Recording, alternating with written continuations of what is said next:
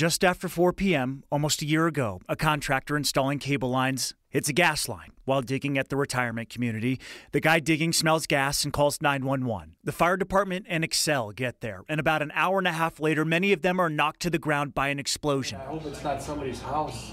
That contractor who originally hit the gas line actually got up and rescued an elderly man stuck in his home, but Carol Ross was found dead in her basement. Obviously this wasn't an intentional act, and as you work your way down the level of culpability, you wonder, is it reckless, is it negligent, and if it's negligent, does it rise to the level of criminal negligence? District Attorney George Brockler says the investigation didn't show criminal negligence, though investigators noted gas line issues had been a recurring problem at Heather Gardens. Contractors hit other lines there in the weeks prior. Investigators also said nobody ever called 811 to check on what was lying below the surface that day. I'm not sure that you can say that there wasn't any kind of negligence here. The question is, does it rise to the level of criminal negligence, and who is ultimately responsible? There are after-action items here that I think the city and the fire department need to take a strong look at with these companies involved with this.